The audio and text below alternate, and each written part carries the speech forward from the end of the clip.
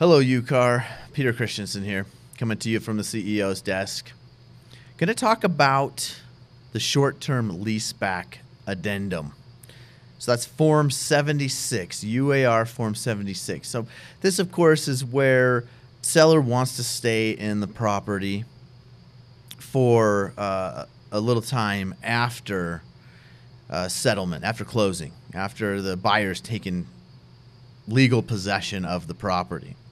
And so we've got a great form. Yeah, this happens. Need to stay a couple weeks, and this is a great form for that. There is one big misunderstanding we keep having with this form. As a matter of fact, there will be changes to this form coming shortly in the format, not in the concept. So I want to talk about the concept today, and it has to do with utilities. It's Section 3 of that form, where you have some check boxes there. Well, anytime you have a choice in a contract, the attorneys love to put a default in because we're always thinking, what happens if somebody doesn't check one of the boxes? What happens if somebody forgets something? And so there's got to be a default. So just know that the default is that the seller will pay the utilities. So that's how it is now in the current form. That's how it will be in the new format. And when that comes out, we'll do a video to talk about the different format and maybe a few additional check boxes. So we'll get into that as we see that released. But for now, as you use this, and just understand this, that any contract, when you look at choices, especially if it has a check here, if this wants to happen, look at what the default is. What happens if somebody does not check one of these boxes? Because a good contract, a good form, will always have a backup for if there's a mistake made and somebody doesn't check something, that there's default language.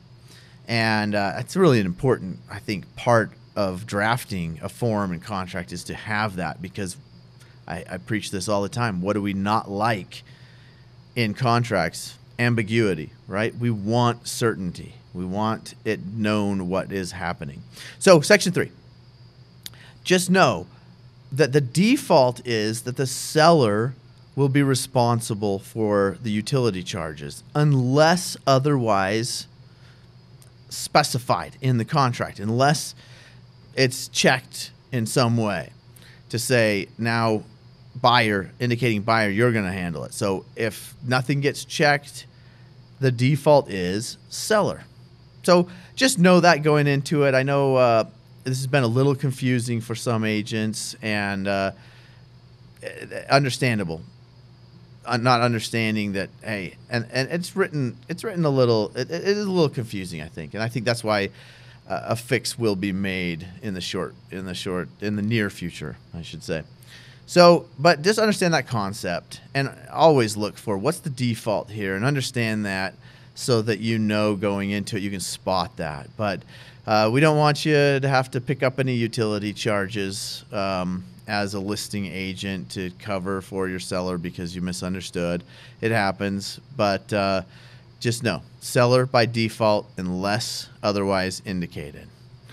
Remember, this is not legal advice. This is legal information only. If you need specific legal advice, please contact your attorney.